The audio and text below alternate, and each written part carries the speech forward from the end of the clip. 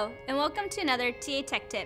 In this TA TechTip, we will be demonstrating how to set up a frequency sweep test using the SQS test parameter software for the RPA Flex and Elite instruments. Frequency tests can be used to measure the viscoelastic properties of a material as a function of time. A sinusoidal deformation is applied to the sample at a constant temperature and amplitude of deformation. The frequency with which the oscillation is applied is varied during the test. This test can be used to determine long and short-term behavior of materials, as well as information such as the average molecular weight and molecular weight distribution. Open the test parameter software and log in with your username and password.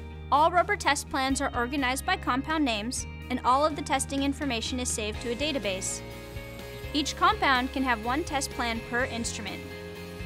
You will want to first create the new compound by selecting Compound from the Data drop-down menu or selecting the New Compound icon. In the pop-up menu, select New and enter the name of the compound and any additional information desired. Select OK when finished and return to the home screen of the test parameter software. In order to create a new test plan, select New from the File drop-down menu or select the New Document icon. In the pop-up menu, select SIS V50 for creating any RPA test plan. You will then need to select the desired compound and select OK.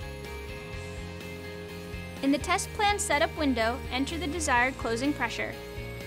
Next, the desired test method will need to be created. Choose Frequency from the drop-down menu under Method, and all required fields will highlight in red. Double-click to the left of the entry on the step number to open the Frequency Program window. The Frequency Program window is used to generate the deformation profile for the frequency sweep step. Enter the desired frequencies into the table by clicking on the box and typing in the numbers. The frequency table can be easily navigated by using the arrow keys. Type in the desired amplitude in the amplitude entry field. Each frequency program can be saved for future use by clicking on Save As, while saved frequency programs can be easily accessed by choosing Load Program. Once completely finished, click on OK. This test method can be combined with other steps such as amplitude sweeps and isothermal cures, which can be used to characterize the sample further. Once all parameters have been entered, click on OK, and the test plan will be saved upon exiting.